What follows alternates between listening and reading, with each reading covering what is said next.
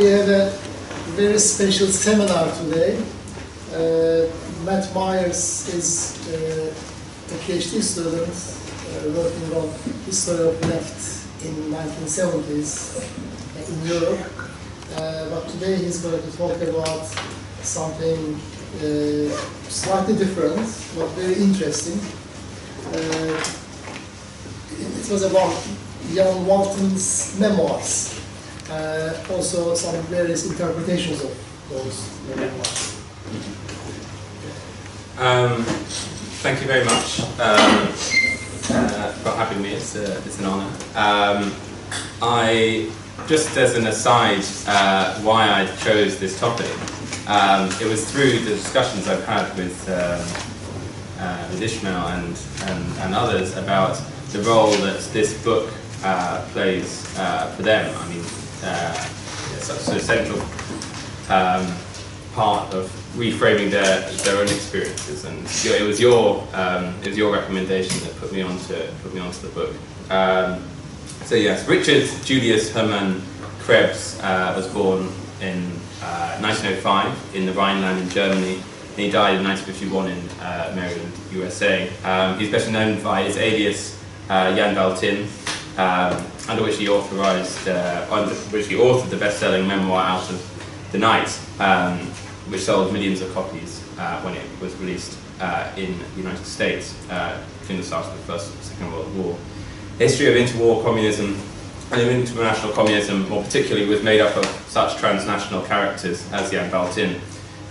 Those involved in the Comintern, the Communist International, founded by Lenin, as the World Party of the Proletariat, to coordinate the World Revolution between its foundation in 1919 and its dissolution in 1943, will number in the tens of thousands.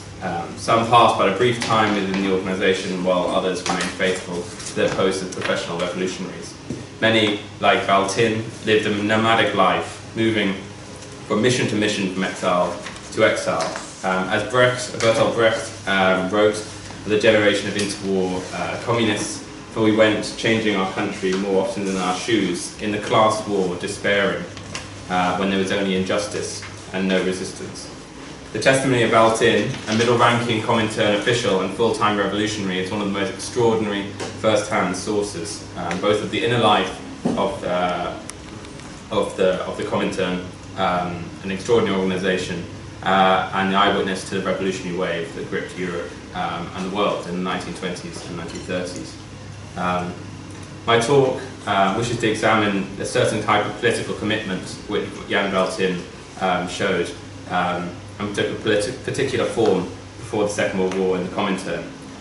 Communism in this way should be understood as much as a political project as a collective experience involving a different and particular type of militant practice. For communist militants, commitment was synonymous with finding a key to understanding the world and to make history. Their experiences were fundamentally conditioned by the expectation they had of their commitment. Communism was one of those collective experiences that left its mark on Western societies. In 1968, revolutionaries drew on their experiences. Communism offered membership of a group and with it a social identity. As Raphael Samuel said of the generation of 1940s British communists, to be a communist was to have a complete social identity, one which transcended the limits of class, gender and nationality. For the French communist writer Paul Nizan, he said, "Communism is a politics, but it's also a style of life." Commitment meant giving oneself and working on oneself. As a Comintern motto, which Jan Valtin notes a number of times, goes, "There is nothing a communist cannot do." In many cases, the Comintern militant, like Valtin, was offered a transnational mode of life, with the opportunities to travel abroad for contact, discussion, intellectual stimulation and adventure. The formation of patchwork families, like Valtin's, were common, as comrades separated and formed new relationships inside the organisation. It transformed one's life into one's experience globally. Going on to the history of the Comintern, the organisation which Baltin committed his life, the historian Franz Bockenau, who left the Communist Party of Germany in 1929, he periodised the Comintern as having three distinct phases. In the process, which he called, often it's called Stalinisation. First, it was a tool to serve the world revolution. Then, in the mid-1920s, it became factionalized, or it became a tool for certain factional struggles inside the Russian, Soviet Communist Party, and eventually becoming an instrument in Soviet foreign policy. This analysis, I think, is slightly too strong. In fact, there's a number of nuances that we see, especially in the Baltin's account, which call into question this periodization. In fact, there are many different individuals that refuse and that show that it's slightly more complicated than that, especially in its later phases. The dissolution of the Comintern in 1943 marks not only the failure of the most powerful political organisation in the early 20th century, but also the end of a distinctive transnational cultural milieu, which Baltin was a member, and a collective experience it had embodied, and to which he had committed most of his adult life. So that is a sort of slight background to the organisation that Baltin was a member of. I want to approach Baltin's memoir focusing on interwar communism as a collective and individual political commitment. The characters that pass through the pages of the book are semi-fictionalized, semi-factual thumbnail sketches of men and women. They're not direct representations of the past and of individuals as they were. And the truth is equally more extraordinary and probably less interesting. The individuals and their hopes, their plans, their dreams are central to the interrogating what life was like for full-time revolutionists working under secret conditions, which members of communist parties under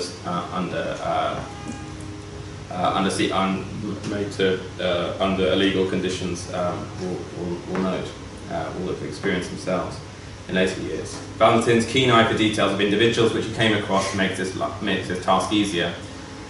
Each individual tell us about overlapping and sometimes contradictory forms of political commitment that could exist inside the communist movement at the same moment. These characters are what makes Baltin's book so important. I've selected some of the characters to show the contradictions present in the interwar communist project.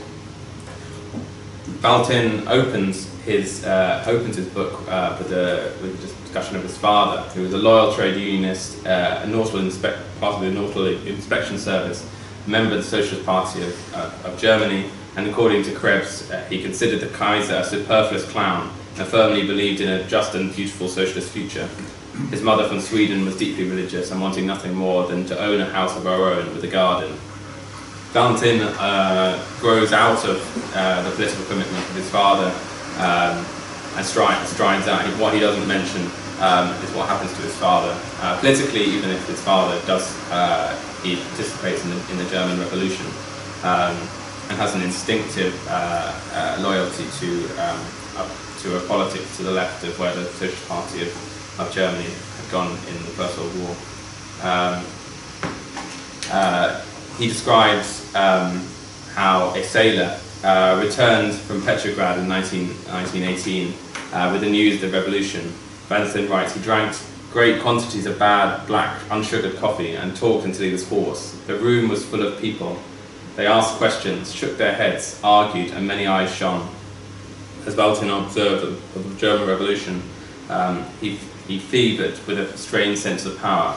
I did not know, he said, that this was part of a mass intoxication which had risen from the depths to take charge of minds and events. A republic was declared and the Kaiser left for Holland and the armistice was signed.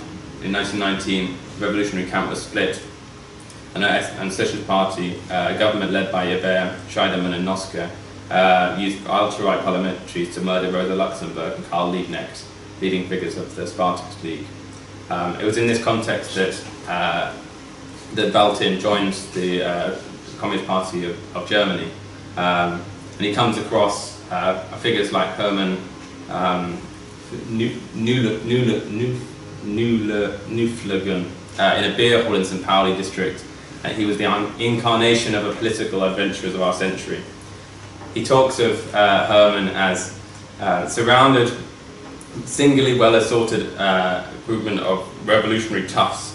Herman radiated an atmosphere of indestructible aplomb, of medium height, of slight build, and a mop of almost colourless hair, his pale eyes gleaming with reckless devilry. He was no more than 22.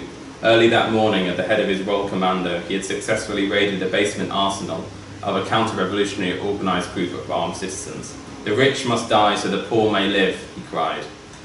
There was nothing bloodthirsty about him, as there were for many around those times. Herman would later go on to be known in the communist world as the one who was able to smuggle a delegation of the Communist Party of Germany to Moscow when the USSR was closed during the Civil War. He stowed himself and the delegates in a fish tank of an out-armed fishing trawler, and once at sea, he emerged from the fish tank with 2 revolvers in his hands, imprisoned the captain and the crew, took control of the vessel, and navigated to Murmansk. The delegation arrived, and Herman was known throughout the communist world, publicized through its press, as a hero. But eventually he was jailed when he returned to Germany for piracy on the high seas, out of which the jail he then escaped and went to have a successful career in the German apparat party. Even more extraordinary figure, Valtin comes across as he becomes unemployed after the revolutionary wave in the early 1920s. He tries to enlist himself on a ship going to South America called the Lucy Werman. He registers, and in this overburdened ship of hundreds of people that have crowded on this, trying to escape the high unemployment in Germany at the time, he meets a man called Hermann Kruse, who was an old member of the Spartacus League. And in the ship, anarchy is reigning in the lower decks. Gangs are fighting, people are being murdered, and their possessions stolen.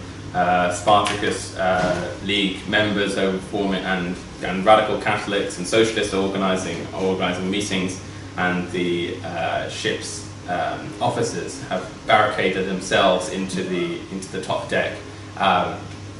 Kruse calls a meeting and forms the ship Soviet on the Lucy Werman that Valtin is on. He forms his own Cheka, the secret police, and he by terror subdues the gangs that have taken over the ship. And this is how Valtin describes Kruse. Kruse, about 25 years old, was blonde, beerish, quick-tempered, and had a flair for oratory. He brought some order out of the confusion, and now he demanded control of the ship. The skipper armed his officers with pistols for the meeting with Kruse's Soviet. By way of retaliation, Kruse's strong-armed squad seized all available provisions and began a hunger blockade against the bridge and the engine room. Kruse's plan was to allow the Lucy to pass through the Panama Canal, then overpower the officers for good. After that, the ship was to steam to the Galapagos Islands, establish a Soviet republic there, and ask Moscow for protection, supplies, and women. Valtin joins, unfortunately, the opposing faction to Kruse, which shrieks at Kruse. Kruse wants to be dictator, down with the Galapagos, we land right here. He jumps ship and swims to shore, eventually making his way to the United States. The next extraordinary man that makes a real impression on Valtin's life and really commits him to communism is a man called Willy Zimpansky, who he meets in the Hamburg city jail after being arrested as a stowaway trying to escape Germany yet again.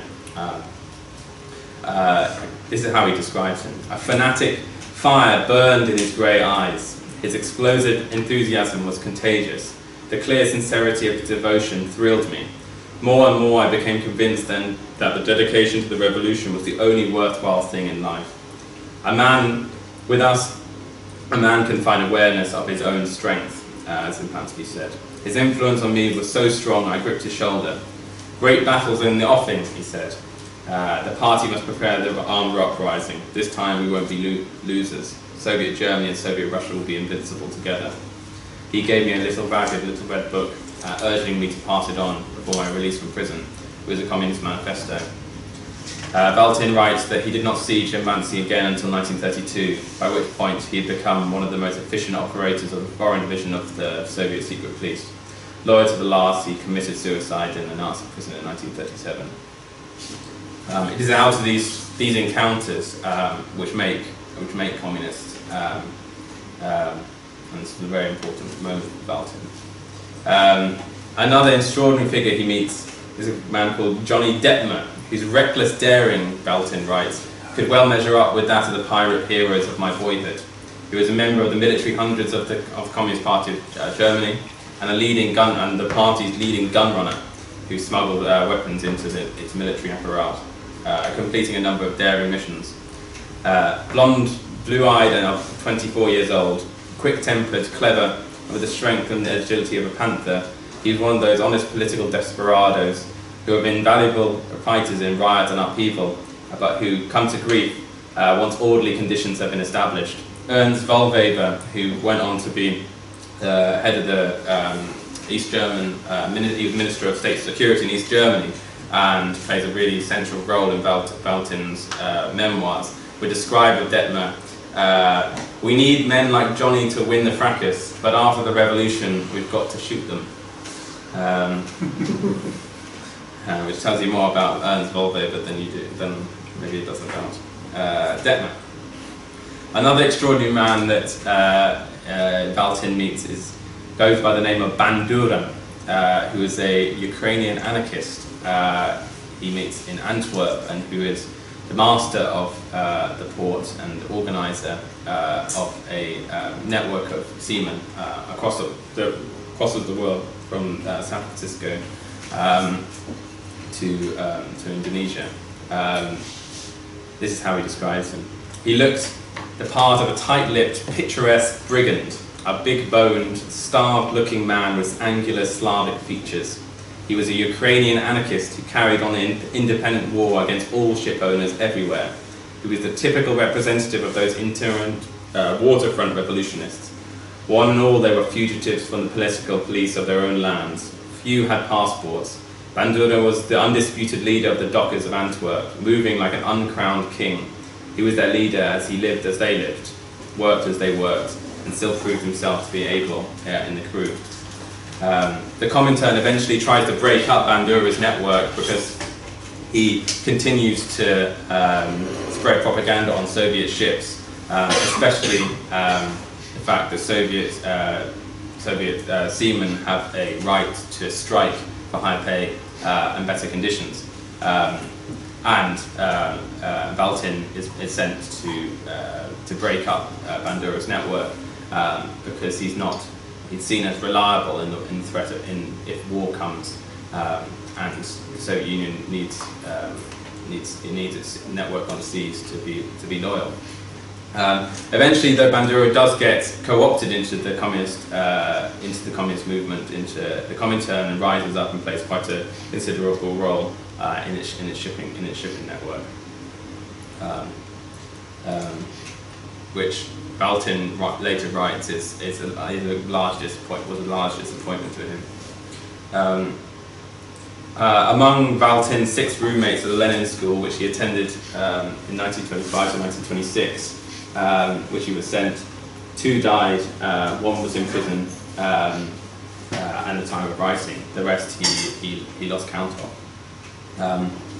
He also meets an extraordinary Eurasian Bolshevik who tells him of his escape from the Madura Islands, the most famous prison in the Dutch East Indies, with 600 leaders of the armed insurrection of 1926-1927, which the Comintern had launched in Java and Sumatra. He called himself Voldemar, an emaciated-looking pirate, Baltin describes him.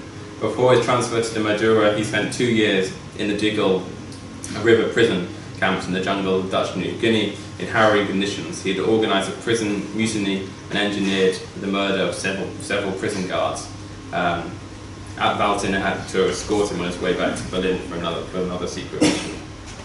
Hans Neumann, who went on to be quite a senior figure in the German party, and was a Reichstag deputy. Was a longer specialist in the art of terror. His saying, the Valtin notes, was "blood must flow." Is the Berliner's favourite phrase. Neumann was one of the central figures in creating the illegal military apparatus inside the party, and was very keen on using military means to finish both the Nazis and the Social Democrats. Why not we rid ourselves of this indecent squeamishness, the Hitler bandits, the rock-headed social democratic saboteurs, which such people are useless.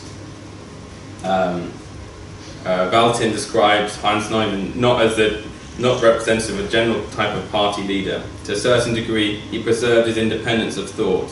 He demanded discipline but hated it himself, and the keynote of his character was a reckless and brilliant irresponsibility. He had a fine, intelligent face and a ready smile. His eyes were large and cruel. But eventually, he calls the socialists are like social fascists. They are left wing of the Hitler movement. Eventually, Neumann was to lose out in a factional struggle with the existing communist leadership, and eventually died in suspicious circumstances later on, after Valtin writes his book.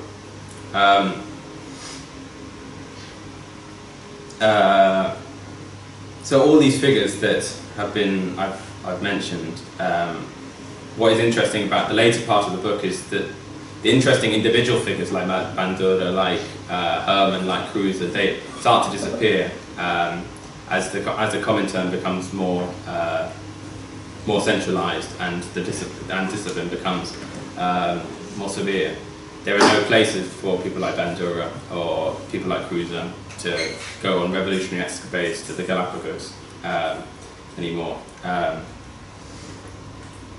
We have to take, and hopefully that's given you like a taste of some of the stories and why the book is so exciting as a book, and what I think actually it's the element that I think is the most exciting about the book is the individual stories that it tells, the specific militant practice of revolutionaries of all colours. On the book itself, there is a number of different interpretations of the book. None, however, dispute the fact that Jan Valtin, Krebs, did exist, and that he was a middle-ranking member of the Comintern. Mike Jones, in an article, Jan Valtin, a false witness, has disputed the accuracy of Jan Valtin's account. To accept the book as historical fact requires a degree of ignorance and naivety of great proportions, Jones writes. Not only did the book get the blessing of the FBI, the Federal Bureau of Investigation, when it came out in America, but it was ghostwritten by a professional anti-communist called Isaac Don Levine, who'd also brought out a series of other Cold War texts. It had massive media advertising. Extracts were serialized when it came out in editions of Life magazine. It was summarized in the March edition of Reader's Digest. One of the central personalities of the book, more importantly, called Richard Jensen, was then a leader of the Danish Seafarers Union, and he wrote a book that countered Valtin's account.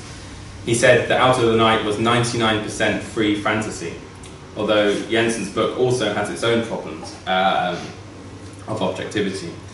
Jensen writes that Krebs, in his last chapter, claims that he fled Jensen, who'd held him imprisoned in a summer house.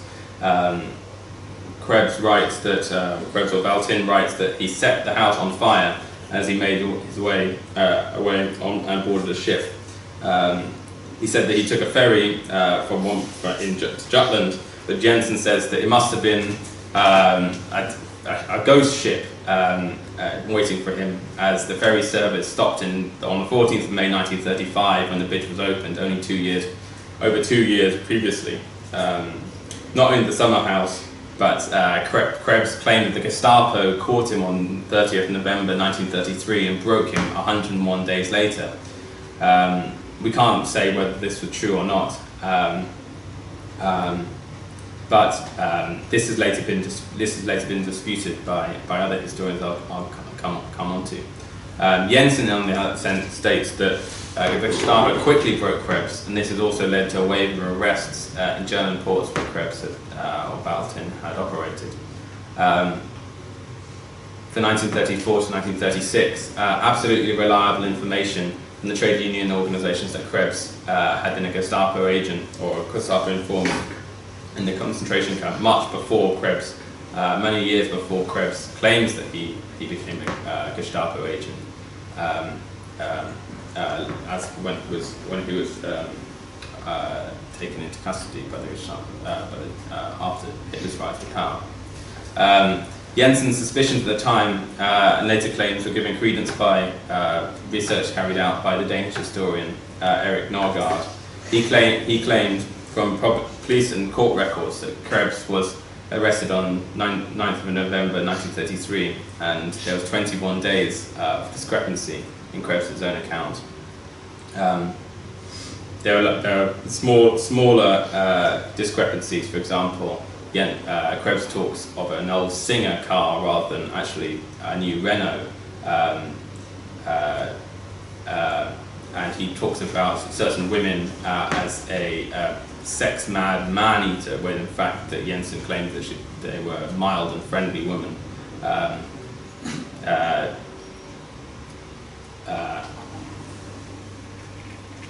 According to Jensen, at first, Danes believed that Krebs was booked,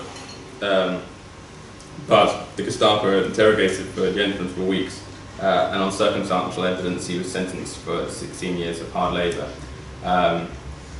Jensen claimed that this, with a rich list of names, addresses and details of the book that the Gestapo used actually against Jensen when he was arrested. The book, Baltin's book, was actually used in all occupied countries as a source for the forces of repression because of the detailed nature of the names and addresses. And this came out in France as well, which was a large scandal because a number of people who were mentioned went on to be leading government ministers or leading figures in the post-war government. Jensen's argument, and I think we need to take this seriously, is that Out of the Night memoir takes real people, real facts and events, but weaves a story out of it that tries to make one Baltin tries to close down possible avenues in which he could be criticised, but also to make the story more readable for American audiences. But I think this doesn't discount the fact that it's a serious book that we need to take seriously, which we're lucky to have, a memoir from inside the Communist International, not from one of its leaders or one of its middle-ranking functionaries, many of which lost their lives under the Nazis' repression, but also under Stalin as well. So it's very, very rare that we have such a first-hand account, but we need to take it with a pinch of salt. We need to treat it like any other historical document that's coloured by biases and silences. On the criticism by, at the time, Karl Korsch, who was a Marxist theoretician, an ex-Communist Party of Germany leader, who was expelled for ultra-leftism in 1926. He wrote of Out of the Night that Krebs was hardly a Democrat, who he was framed as by his American publishers and his fans amongst the US intelligentsia. Korsch considered Baltin an ex-Russian Secret Service, an ex-Gestapo, an ex-double agent who fled to the USA once pressure in Europe was too great. Referring to Krebs' pretended conversion to Nazism, Korsch quotes from the Out of the Night to prove his point. This is Baltin writes at the end, when he justifies becoming a double agent for the fascists. Many of the things I said were not lies. They were conclusions I had arrived at in self-searching and digging, in which many thousand lonely hours had invited. I joined the Communist Party as a boy out of the same motives which brought other youths into the ranks of the Hitler movement. Which calls into question Valtin's motives of getting involved in communism in the first place. And this is Korsch's major argument, that in fact he was never really committed to communism at all. This same point is made again by John Wright, who says that the major weakness of Valtin's account is that there is very little politics. Drawn from Bolshevism by his emotions, Wright writes, he failed to develop beyond his initial and elementary stage of revolutionary activity. Throughout his narrative, Valtin does not so much as attempt to draw a single political lesson, Wright writes. There is no answer to any burning questions, no hint or any desire to seek for a political evaluation of any of his experiences. No matter what happens, there's always a blind, cynical acceptance of the Kremlin's orders. This is exemplified best when Valtin first learns of the new change of policy of the Popular Front while he's in one of Hitler's jails, turning on its head the previous policy of what's called the Third Period, as thousands of German Bolsheviks had fought for, including Valtin, and many had died to defend. Through the lips of one of his comrades, also in jail, he reports, the Comintern policy has been modified. It's now the Popular Front. We defend democracy because democracy gives us the best chance of organising the armed insurrection, an important tactical manoeuvre, though many of the comrades here are bitter about having gone to prison for a policy that's now declared erroneous by Moscow. This points to a wider culture inside the Comintern which repressed debate and stressed unity and party discipline at all costs. Once he is freed from San Quentin, the prison in which he was in America, as he was accosted, he was asked by one of the Comintern agents to conduct an assassination, which he then botched and had to do 1,000 days in prison during the key factional struggles in the Comintern in the mid-1920s. When he returns in 1929 to party activity, he is warned by one of his comrades in Le Havre, be careful about what you say when you meet up with comrades higher up. You've been away a long time. The Comintern has changed its face. It has been unified. It's now going like a torpedo, one direction only. No more internal discussions, no more compromise. I was to learn, comments Valtin, much more about this change of face during the coming weeks. Zinoviev and Trotsky had been purged. Bukharin was pushed away from the helm of the Comintern. Stalin now dominated Russia and therefore the Comintern as well. And with this, I come to the end. I want to end on a slightly more reflective note of what Valtin's memoirs can tell us today about left strategy in the future. When I was reading, when I came across a quote by the Belgian communist Ernst Mandel, he was asked on his way out of a conference in the late 1980s in the GDR, how is it that someone like you does not experience doubt? And Mandel replied, of course I experience doubt, scientific doubt, but I have no moral doubt. I've explained this distinction clearly. Science is based on doubt.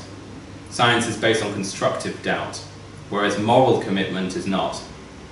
I doubt everything that is based upon intellectual belief and on facts, since that is always are liable to change when new facts and new ideas and experiences arise. But moral commitment, to be on side of the oppressed and the exploited, that is a categorical imperative, as Marx said, and about that there can be no doubt. It's a lifelong commitment. Brecht, however, understood that even this commitment to the oppressed was not to be enough. Many lives of communists, not just Valtin's, have ended in failure, betrayal and disillusion. In many instances, transforming an original ideal and commitment to justice into political practice that upheld its opposite. Echoing the question Brecht posed in his play The Measures Taken from 1930, during the Comintern's third period, Valtin and his generation asked, what baseness would you not commit to stamp out baseness? If you could change the world, what would you be too good for? Sink into the mire, embrace the butcher, but change the world. It needs it.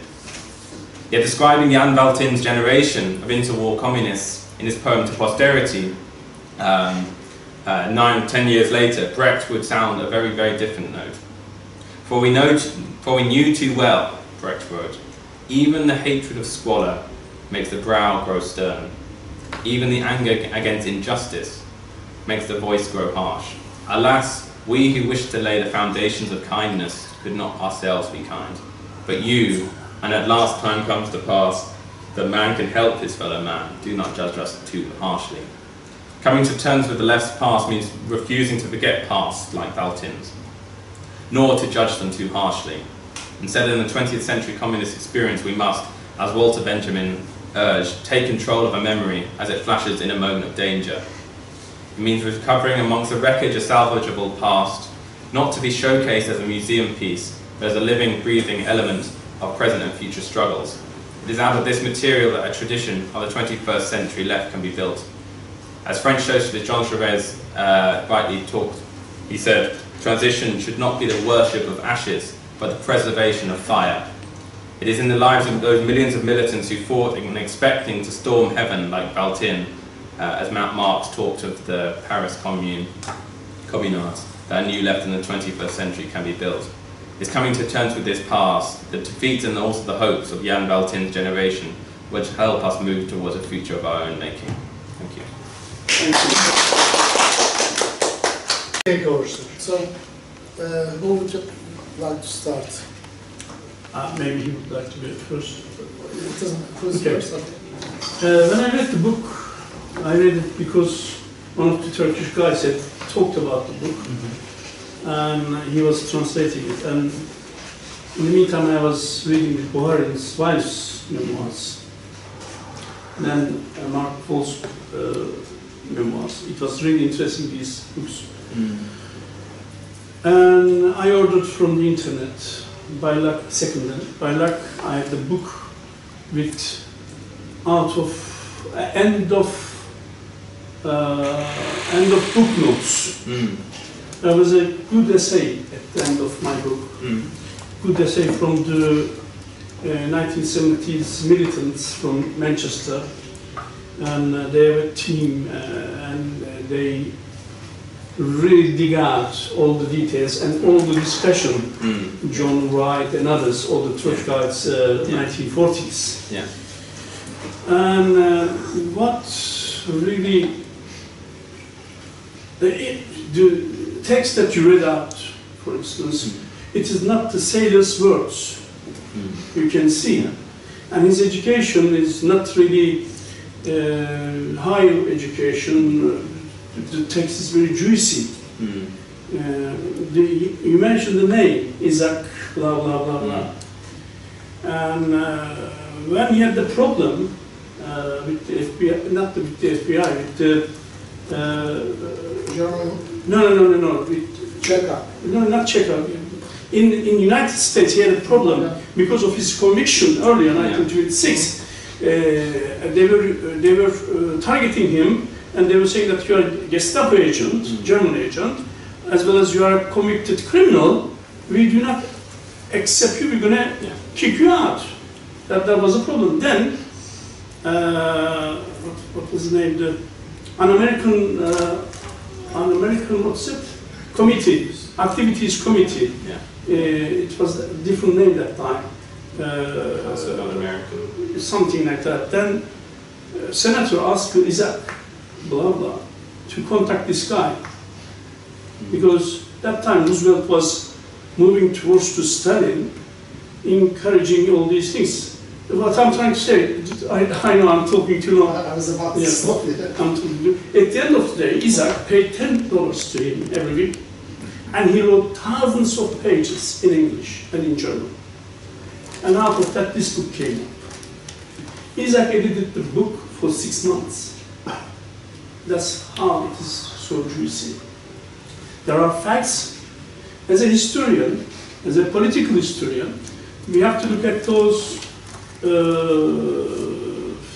evidence, these kind of evidence, really, really carefully. We shouldn't take face value of it. And after I read that, essay, I reread the book. I found that because I'm really, how can I say, this is my history too, partially. That's why I was saying, what a nice thing to these things coming from 1920s. But maybe romantic part was there, not the real elements, the concrete elements were there. That's the problem. And it put me that doubt in my mind. Therefore, I'm not dismissing the book. Yeah.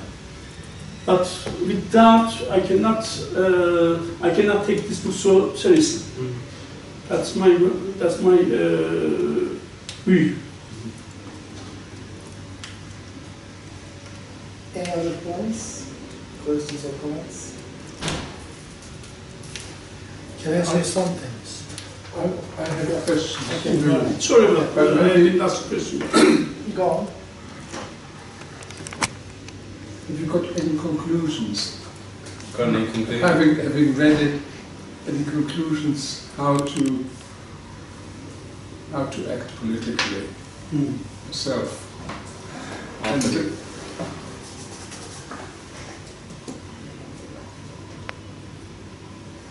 how did you become interested in reading it? Thank you. But I add something from my point of view to make it easier for you. Same as you. I mean, I'm involved in it. I had a friend in the GDR in the 80s whom I saw frequently. He was teaching urban planning in Weimar at the university, and he became deputy head of the Institute of Planning at the Central Institute. And we had a big meeting with an organization which Lind had created, the production of the built environment in Dessau, discussing planning issues. And that was with this particular friend, Bernd Grönwald. And I remember I went on a walk with him. We talked very openly about the problems of the socialist state.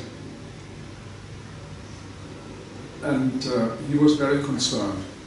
It was in 1986.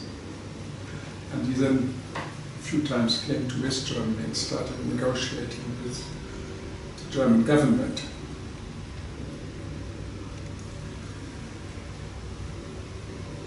And at the last time he was there, he gave me a call, and I had great concerns about him.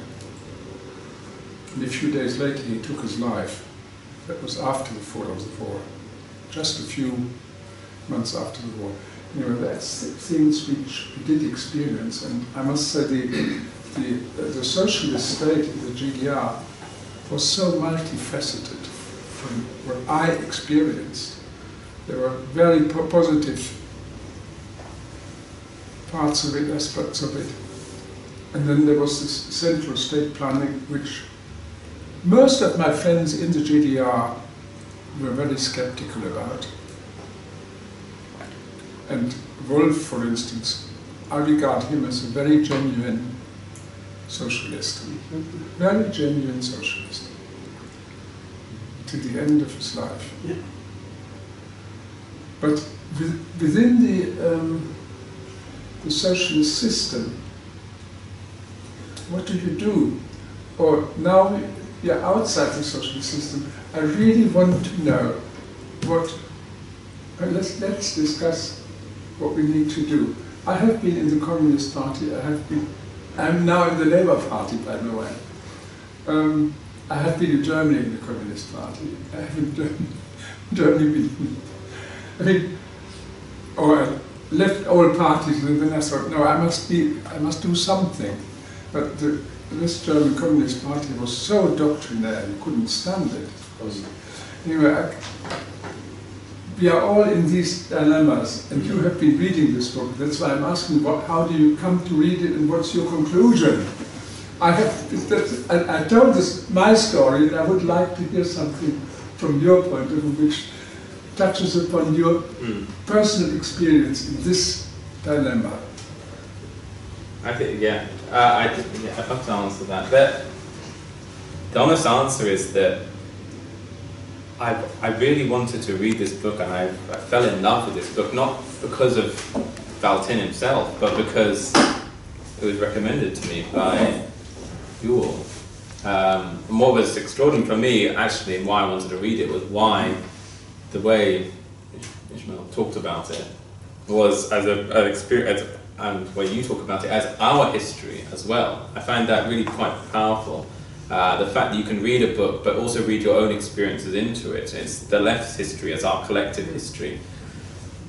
And I feel unless we come to terms with that collective history, the fact that this world doesn't seem to exist, that my generation of socialists don't live in the same world, but we also feel like a deep connection. And I wonder how, I really wanted to get to the bottom of how you can look to the past to explain your own experiences.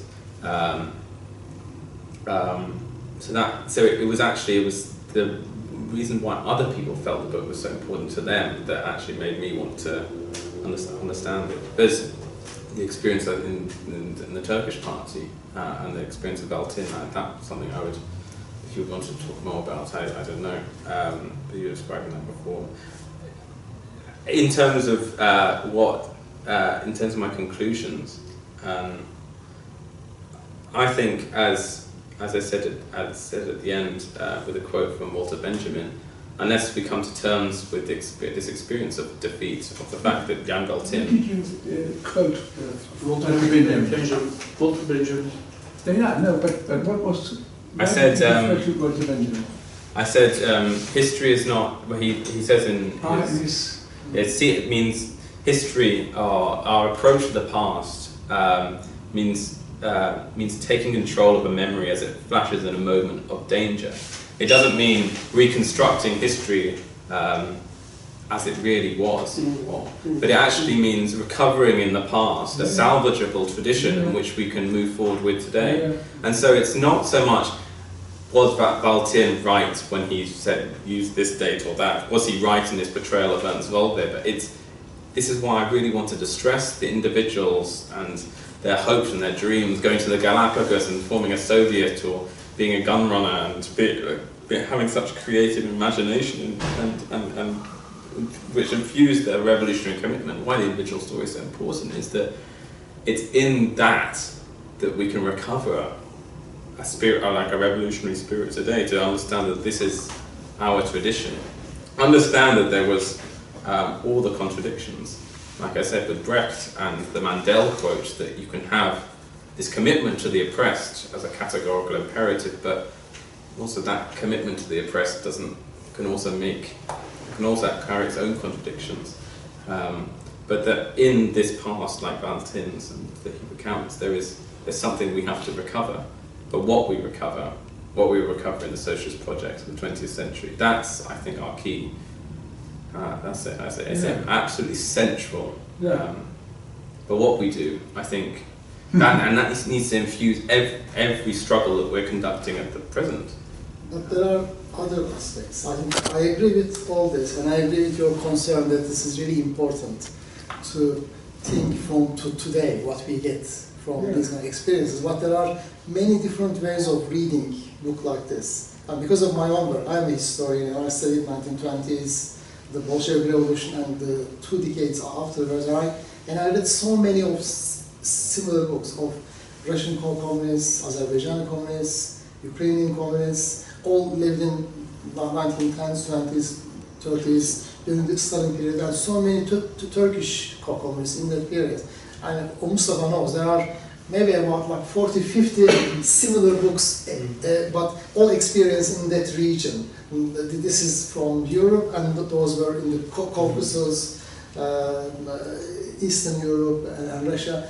The first aspect is a historian who is also interested in Marxism and who believes in Marxism and who would like to get something from today's conditions. The first thing I look at in reading this book, and this is what I was trying to get from what you said, first of all, how accurate are the things? I think Mustafa touched this. I remember while doing my PhD and after, every time that I was reading this, I was also trying to check, almost like a detective work, trying to check all the things through internet now and in the past, going to library, reading all those journals, magazines of that period, and seeing any other references. And then most of the time it is possible to check things. And then most of the people, similar to Walton, they romanticize and exaggerate for the sake of romanticism, most of the details. So, but this is important for us not to reject this altogether, but to understand exactly what is based on truth and to what extent they exaggerate it or they change or they romanticize. And this is the first thing. This doesn't take anything away from the whole atmosphere, memory, legacy, sacrifice, but makes it more real and also makes it easier for us to learn something from the past, not just copy it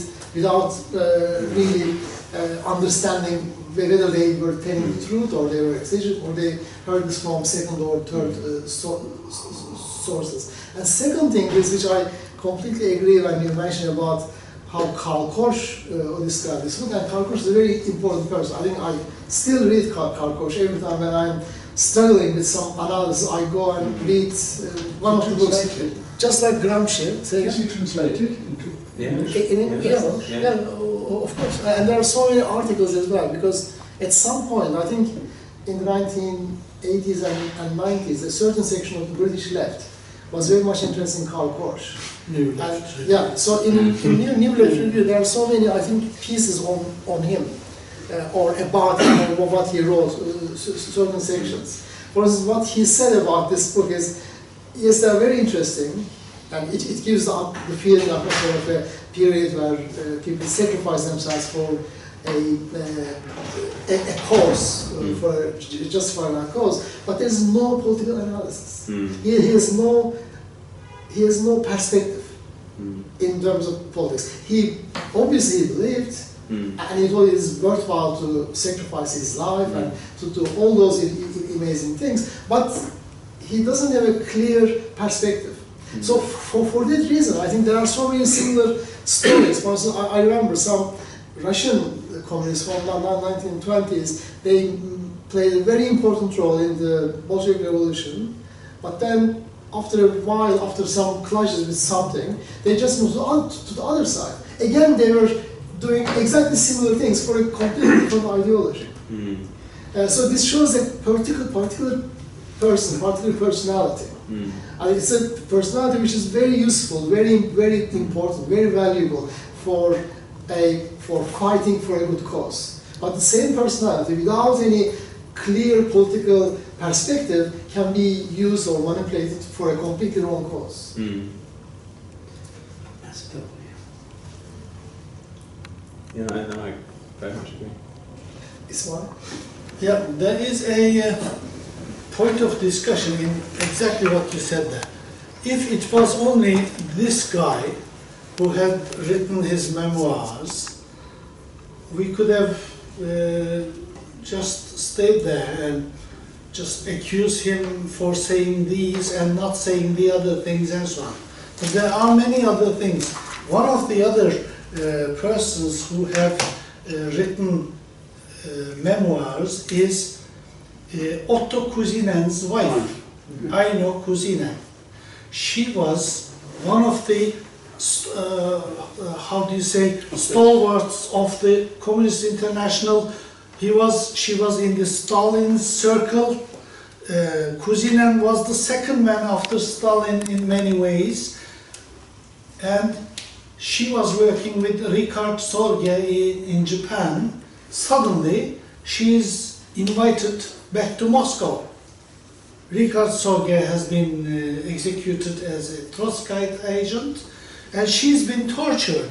Now, when I read the book, I was amazed how resistant can people be to the treatment they have received. Otto Kuzinen is still at the head of the Communist International. She is arrested. He doesn't lift his finger at all. he cannot lift his finger. Anyway, the whole story, how Stalin died, and even after Stalin's death, they don't let her free.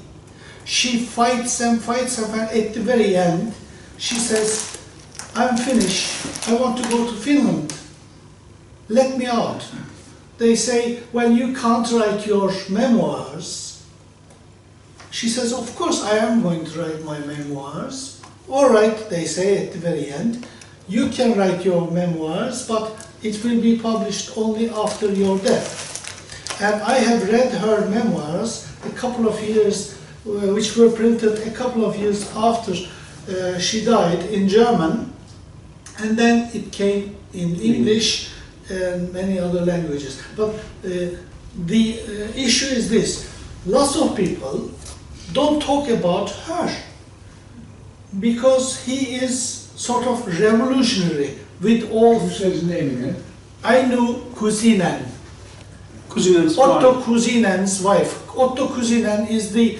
We learned communism from Otto Kuzinen when in 1979, 69, 70s, because he was one of the first books translated into Turkish. Kuzinen. Otto Kuzinen. He is Kuzinen. Kuzinen. He is Finnish. Finnish communist. K-U-U-S-I-N-E-N. He is not an important, theoretically or practically important person. We learn much later. But his book was one of the first. That's why we know his name. Otherwise, maybe we wouldn't know. This guy is a full revolutionary. He doesn't think in political, theoretical terms. He doesn't sit and make lots of evaluations theoretically, but he is rank and file communist. So they tell him, do this. He has full belief, true believer, and he is full revolutionary. He goes wherever he goes. I'm sure in our periods of our life we've done more or less the same things in different measures, in different places. But we've done more or less the same things. There is a point where you might be broken. It is a question whether you are going to go to the other side of the river or stay on this side of the river. I think he didn't write more about internal discussions because he still wanted to live as a communist somehow. He could have written many things about internal party struggles, but then he would have damaged something, so he didn't write about that. He has written many things, but, well, I learned a lot about why GDR was the GDR we know because of this book. When the Nazis attacked the Communist Party Central, this historian Hobsbawm was 16 years old. He was walking around the area when he came afterwards. He escaped. This guy is telling that after the Communist Party center has been raided by the SS and all the other state troops, the General Secretary Thalheim arrested. There is only one person left, Ernst Wohlweber. He was the head of the illegal apparatus, so he took over. He continued organizing and resisting under the Nazi regime, Second World War, and after the Second World War, he was one of the first bricklayers of GDR. But being a illegal party leader makes you psychopath, paranoid. You have full power. You can do whatever you like. So he has contributed to the image of the GDR when it was established. That is why maybe GDR had Stasi. GDR had lots of problems, but Stasi, I'm sure, in a way, I feel like that it was the brainchild of this man, most probably, because he was the secret organization's leader. He has been also disqualified afterwards. He's been even thrown out of the party later because of his fixations. You cannot help it. It is not easy. So it has informed me a lot. When you read Marcus Wolf's memoirs, Ayla Kuzinen's memoirs, and this guy, all of them are communists. So they are not speaking from the other side's view. They are speaking from our side. So there are lots of things to learn from these for the future. But for the first thing to learn is that you have to be sacrificial, you have to have high level of idealization, you have to be resistant to incredible difficulties and horrible fates. He has been telling them many stories where Polish communists in the West being chopped off head and so on. We see that in Indonesia, we see in Iraq, Syria, wherever, even in Turkey, lots of people have been imprisoned and tortured to death. So we learn many things, but there are some political things here as well we should be talking about. For example, why German communists called social democrats as social fascists? Why did they attack socialists more than Nazis at the beginning? Because Nazis was a small party, socialists were a huge conglomerate. So they attacked them. They destroyed the trade union meetings of social democrats because they were social fascists. So we have to think about this ideology of calling naming others as social fascists, like social democrats. Well, it's not so difficult not to say that in today's Turkey, but our generation and this guy generation, almost 50 years later, we can see many similarity in our political past. Even which is interesting mostly is the all leftist party, from the communists to social democrats, fight each other. Then in the trade unions, in the street, in the party congress or whatever, the fascists and Nazis going up. Similar things, and they cheat each other. And the similar things in the 60s, 70s in Turkey, when we fight politically in the illegal party, we had the same problem. And also inside the illegal party, nobody knows, but we know, everybody knows actually, there are a number of different groups in the parties. Everybody tackling to others. Because somebody say it's a Soviet Union saying something, the motherland for socialism, which is illusion. We didn't know in that time. And he said same thing, but he doesn't know before. If you see in the first stage in the book, he said to all comrades, like a one, they collect each other very strong. And after that, in a couple of years, early 30s, slightly changing something. I think I remember maybe after when he get out to prison in the first time. But changing. They say he couldn't understand what's going on. There is somebody called something, Stalin say something, and they are blaming them to Trotsky or something like that. Then corruption. And if you see your party life in Turkey or whatever in the South America, you can see same picture after 50 years later. But believe, That it's very strange. Okay, no, No. I'm in the middle of reading this book, but just not get into enough because it's really huge. I will say a few things.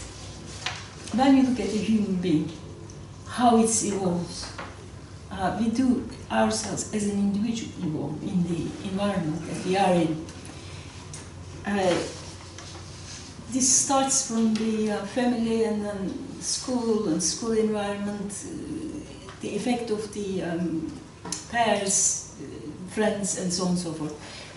Party is not a separate identity, it's not separate something. Yes, it is separate in a way, and you expect from your party members, comrades, very different attitude. But it's idealistic when you start to expect them to be acting like in a cocoon. The party is ideologically change them and so on. Yes, ideologically we all changed, but at the same time,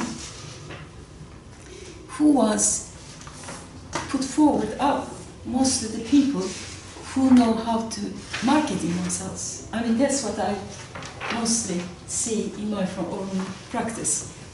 Even the late comrade Bedir, I said to Bedir, he was speaking about somebody, I said, look Bedir, if you give him a couple of days out of the party, he will be such and such.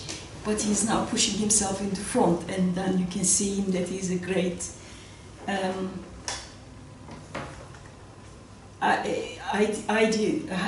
great guy. Basically, he wasn't. I know, I see it. And the past, the present, in the process, I see him how he dismantled. Another point, when I was working in the Migrants Action Group, I was working with two comrades. Two of them were coming from a different country, and two of them were anarchist background and quite happy with being anarchist. One was very young and from Chile. He killed a lot of communists with a revolver and was happy about that.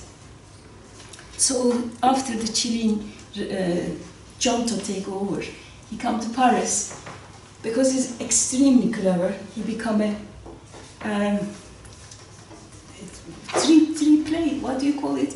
In the street, you open the cards, and where's the money, and etc. And he start to survive through that. And then the other comrade who was coming from Bogota, Colombia, with the wife, they see him, and then because they are Latin Americans and they start to talk about it, and they do realize he's a very clever guy, they said, come with us to Britain. The wife is in a very important position in this country. So they took him here.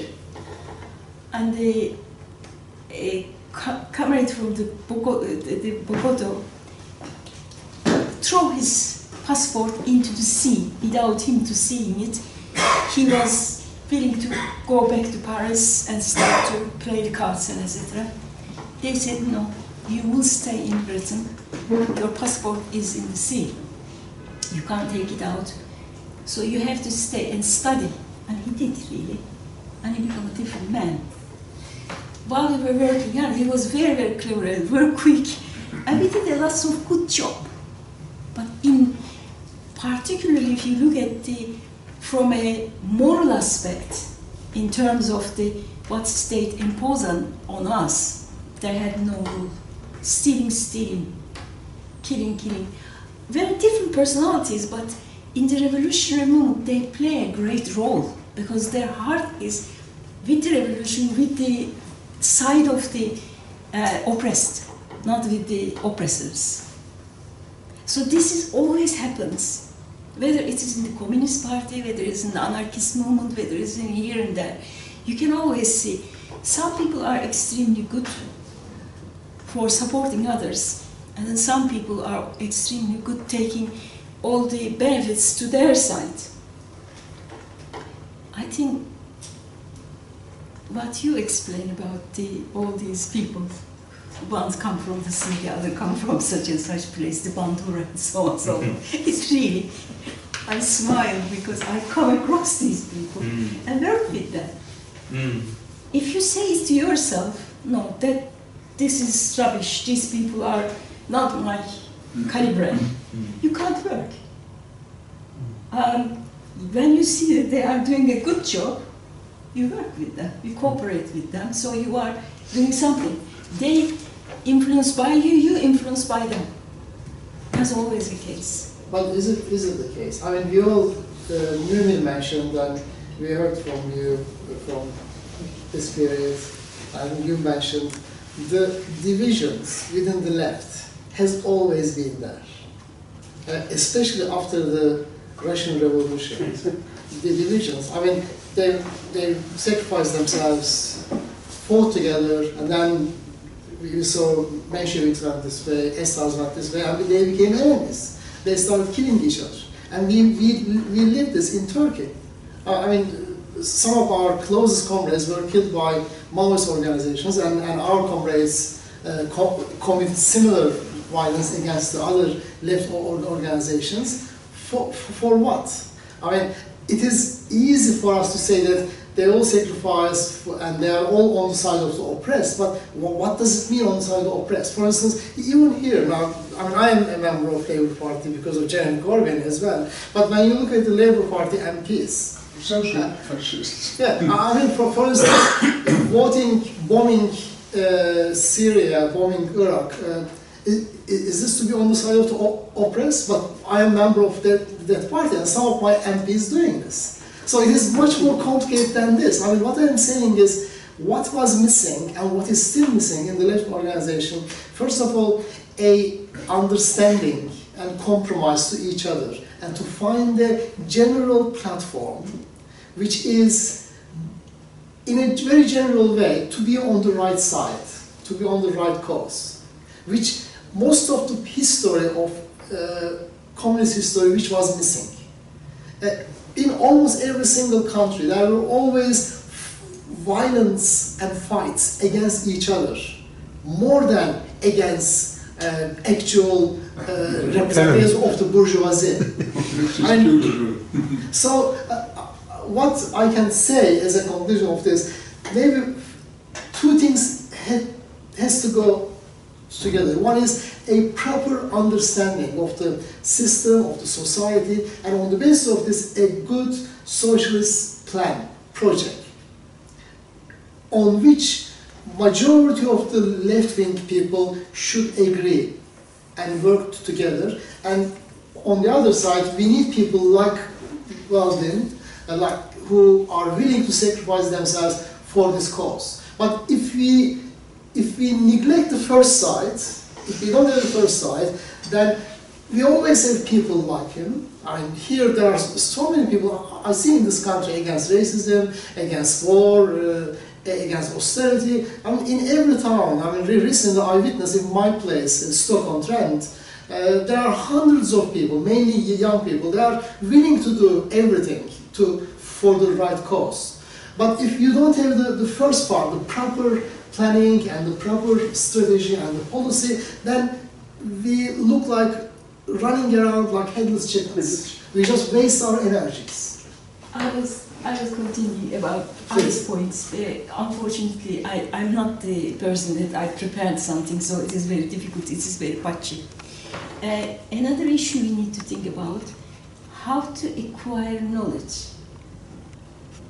My training is on social anthropology, so it's a very important topic there. In a village society, in a small-scale society, who's running the society? Mostly the elders. Because elders, everything, including bride price, başlık parası, is related with how to get the hand on the young people's labor. Why? Why the older people interested in getting the younger people labor is because they want to get the knowledge to lead the society, where to go, this side, that side. If they go this side and they can't find the water, for example, all these livestock as well as the people may die. So they need the knowledge. Again, here, if you are a very committed comrade, you are not, unfortunately, knowledged in a way, in a more systematic way. Whatever the party teaches you, you understand. And the party teaches you very high level of information and knowledge. And you can't chew it because you have no the background. If this background is there, you can understand better, you can assimilate it, you can come to a synthesis, and you can own it. But it is not like that. Party doesn't give you, when you're a committed person, party doesn't give you enough time to do something. When you have time and you can learn, parties, unfortunately, people who are in the top in terms of leading capacity, have the leading capacity, immediately get alerted, and they start. I mean, this happened to me. And I said that I'm working, but I wasn't working. I was completely reading the newspapers, taking the summaries, and getting some understanding, reading books, and the party people didn't like it. They immediately get, well, you know, what's happening type of things. Well, you are touching a very important point. Maybe Mustafa should say something on this, because another thing which reminded me, they are talking about communist history. Yes. But communist history is not something happens just like in isolation. Communist history was a particular communist history. For the majority of the time, until 1991 and this period, there was Soviet Union. And the first part of the period there was Comintern, then Cominform, but even after Cominform there was still a dominant Soviet control for the majority of the other communist parties. Yeah. So Mustafa is looking at the thing how the communist parties, but how the communist parties act. Are they agents of revolution, or are they just foreign policy instruments of the Soviet Union as a big, powerful state? I mean, from my reading, I've been reading quite a while, not only the PhD period, but I found out most of the communist parties, even from the first union of the communist movement, where Karl Marx established in London, most of the communist movements were looking for the authority to act, authority to create planning, this and that. When I look at the 1943 Turkish Communist Party, Turkish Communist Party were sort of decentralized and ineffective from 1935 onwards, completely ineffective. In 1943, just before the Comintern was sort of shut down, somehow, I can understand somehow, Dimitrov was sending messages directly to all the communist parties all over the world, saying that we are shutting down the Comintern, but we're going to carry on with another form. In another form, your contact will be Soviet Communist Party or Soviet Union Foreign Central Committee. A member, that A member was in the Foreign Office, controlling the Foreign Office. And our leader, Şefik Hüsnü, had a communication. Then he called other communists. Then they start acting. We are looking at the program in 1943. That 1943 program was not a communist program. It was a democratic program resembling the Churchill's, Roosevelt's Stalin agreement. It wasn't a communist program. And when we look at the 1970s Turkish Communist Party program again, was it a Communist Party program? No, it wasn't. It was, again, bourgeois democratic program.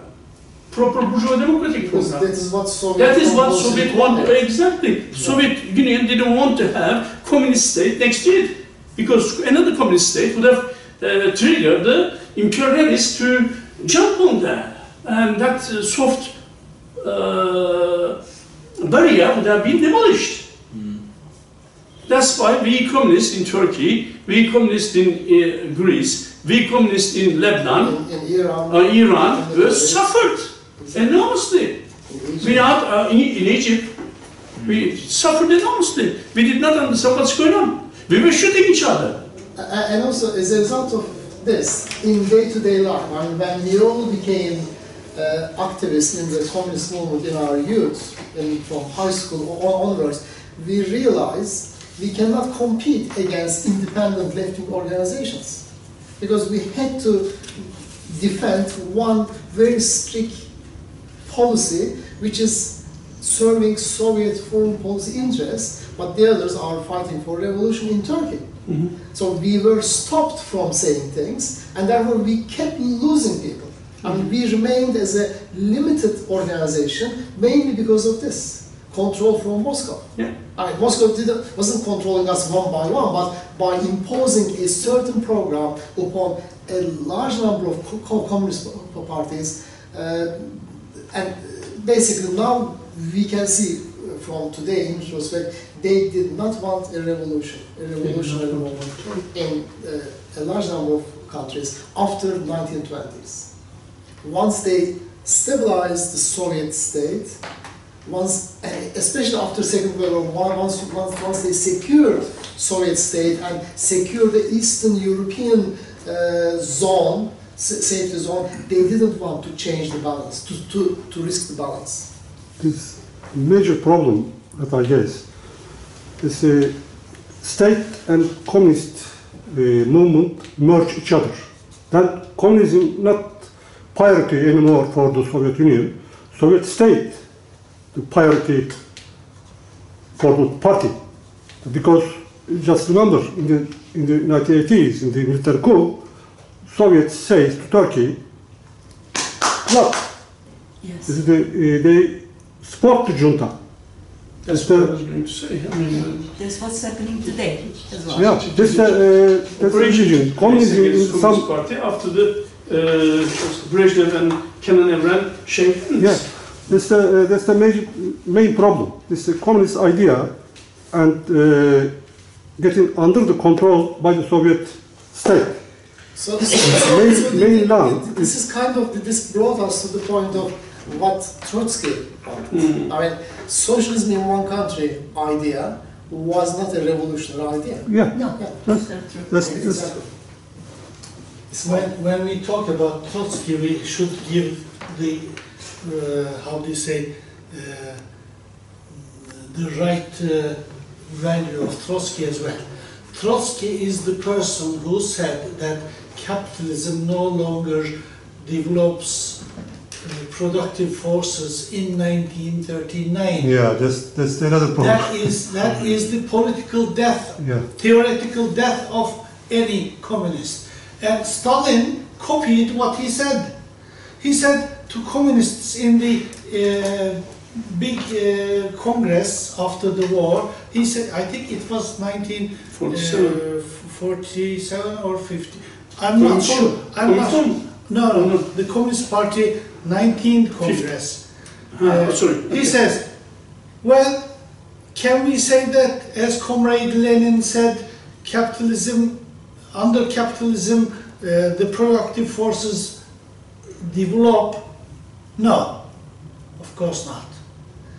Capitalism cannot develop productive forces. We have socialism. Socialism will improve the productive forces. Capitalism will fall. Socialism will be victorious.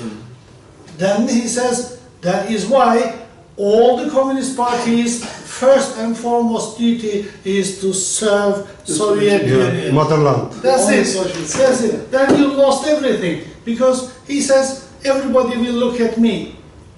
They will follow me. Well, we know where we have. This ended is up. in 19th Congress in after the war.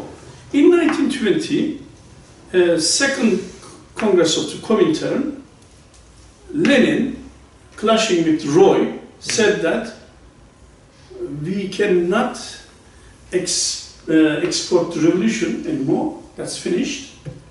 Therefore, we have to look at the eastern part of the, Europe. We have to look at the national liberation movement. And then that failed. Again, 9 years later. In China it failed, in Turkey it failed. Then what did they do? They demolished the opposition, Stalin, Zinoviev, Bukharin. They destroyed them, they threw them from the party, and party became Comintern decision maker and crushing everything, crushing any idea, every ideas. Because socialism in my country needs control. They don't need any opposition. They don't need any thinking ideas, thinking brains. They need numbers. When you were talking about this book, I was thinking of Roy's memoirs. Because exactly. Because if you put these books together, I mean, both of them have really valuable aspects. Yeah. But this book is really valuable in terms of giving the atmosphere, psychology, so many interesting details. And Roy's book is on the other hand policy and perspective and analysis. And I think Roy wrote 2 memoirs. I remember studying both of them. I even started translating one of them into Turkish, and then I had to leave to Turkey and left it to somebody else, which never translated. 2 points. Number one, we need to look at ideology. Ideology. Do we need to conform with any ideology? I think that's a major point. We don't need to. Seeking for truth doesn't require to be committed to an ideology. But what is ideology? I mean, we are using the term in a different sense, because ideology is a combination of various analyses about the system, the structures, the relationship between various classes, and then policies on top of this. So all this combination makes ideology is not something like coming from the sky, and so it's not like a religious belief. It becomes like. No, I mean in certain conditions in the history, yes, it has become like a religious belief. Like it became fixed in certain things. But ideology doesn't need to be like that, don't you think? Yeah. It is living, sort of living animal, the living animal sort but of. But when you say the living animal, does it call ideology? It is still ideology, of course it is still ideology. Ideology of constructing something, planning something. Another point I want to say. Okay. When I read the book from the Lenin's jurist, his name is Eugeni Bronislav-Poshikanis. Okay. And he put a theory which is called the state theory of commodity production. Okay. And this was a book against the neo-Kantians. But at the same time, it was a criticism to the left. The book is supreme, I can say. It's just, it opens your mind like that. And he was criticizing Bukharin, Ziber, Podlovsky, and so on and so forth. So you do realize that the people who has names like Kamenev, Zionev, etc., which we know, perhaps they were very well-built and asserting themselves, and maybe also heroic aspects that they had. But in ideology, when he makes this criticism, and their understanding is very flat. So again, when you look at the history, you say, this is the guy, and Stalin is killed and blah, blah, blah. Yes, Stalin was wrong, but at the same time, they were also wrong in their understanding. It was not enough to explain the situation that they are in. The fruit of the history didn't appeal to them properly. That's what I find out. Ismail, we can the final work, Okay. and then maybe Matt will end. What I'm going to say is actually not directly related to this. Now, we are in a situation after the fall of the Soviet Union, collapse of the regime. We are in a situation where we have to renew our definitions. Yes. I am mostly interested in the definition of socialism, questioning Lenin's definition in State and Revolution. I find it hardly true now. Secondly, I am interested in clearing the definition of political revolution, social revolution. When we talk about social revolution, political revolution, and the definition of socialism, it will be easier for us to look back and analyze what has happened in history. In Marx, for example, you don't have socialism per se. You have referrals to socialism, but he is always talking about communism. Yeah. Socialism is a secondary definition under communism. So then we can easily, for example, say Soviet regime, Soviet style of regime, which had a political revolution which couldn't continue good enough in social revolution, then it just couldn't go out of law of value workings. It has always been within the universal law of value, so it has never been out of universal law of values, how do you say, domain. So when we think in these ways, we can come with better definitions, and we can look to the future and say that yes, we are revolutionaries, we are going to aim communism, but what we are going to have is what we are going to have under certain circumstances. Class struggle will decide whether how democratic we are, how undemocratic we are, but that is where we are going. That's all I can say. Thank you very much, otherwise. I want to give a bit of what you asked actually, because you asked very concretely about the socialism and the communism. In the English translation, there's a 40-page précis by the Chris Arthur, which was my teacher in the Sussex University. I have a great respect to him because he left his professorship in that, and he translated the Marx and Engels collected volume and simplified it for the Lawrence and Bishop publication company. He wrote these 40 pages, and he very clearly says that socialism is the first people work according to their ability, they get there according to their ability, right? And then in the communism, there's not such a thing. People get whatever they need according to their need. For example, you have a 5 child and I have a 1 child, so the difference needs to base your need with a 5 child and my need with 1 child.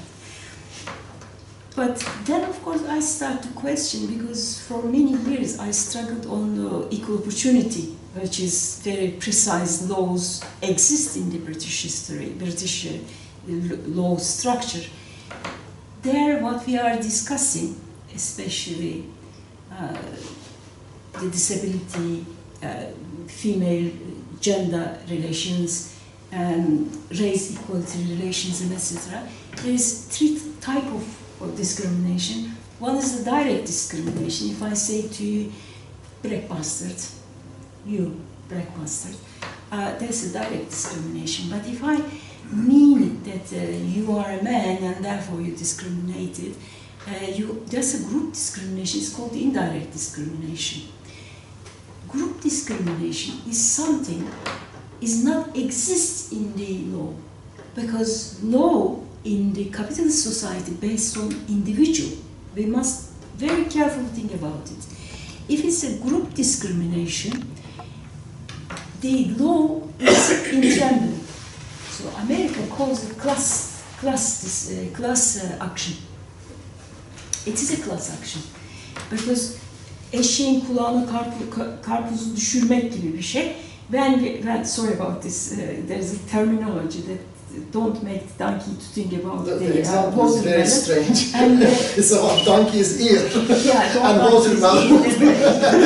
Ask for the watermelon. And exactly like that. And when you start to discuss about the group discrimination, you are basically challenging the entire structure of law.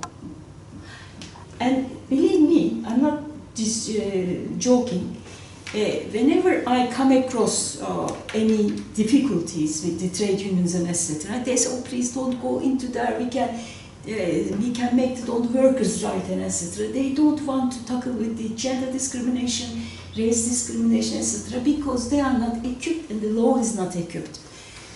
Group discrimination is a very, very difficult discrimination because it is based on the class discrimination as well. Once you say the gender discrimination, why not the class discrimination? When you start to argue, there is no law anymore.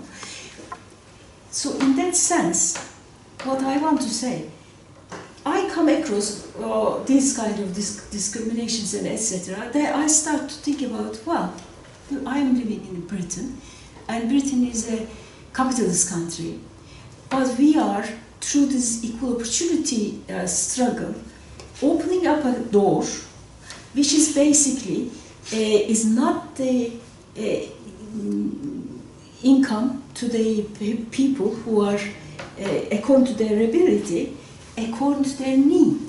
Because once I'm an able-bodied person, you don't need to spend 10,000 more to do a bigger door for you. And because there's 4 or 5 disabled people with a wheelchair. You're talking about the capitalist structure and the... so this is what Ismail said was completely different. Let me tie it up. And maybe it's a matter of another topic, because socialism and communism, these are two phases, later explained by Lenin quite in detailed way. And none of these, what you are talking about, has anything to do with that explanation. So it's a kind of ideological thing. Lenin imagined a state and stateless society, and therefore used the socialism in the first phase. There is still a state, but working class is in power, and he called this the socialist phase. And then when the state completely disappears, but which is going to happen only when the rest of the world become socialist, then there will be no state, no police, no authority. Then that phase is called the communist phase. So, this is. I mean, this is so interesting. But I think we almost finished the time. I want to give the last word to Matt. But I didn't tie it up. I know, but maybe another week we can talk about these phases, and then we can talk more on this. Matt. Thank you very much. That was a wonderful discussion. I suppose the question I want to end, unfortunately, on a question. Maybe that is not good for time. But I mean, what struck me from listening to your discussion is that what can we take from communist history and our collective history? I think that's the question that my paper was really trying to ask. And I think what came out of our discussion is that how do we come to terms with this collective past? What can we take from the past, and what do we have to leave behind? What lessons can we learn? That's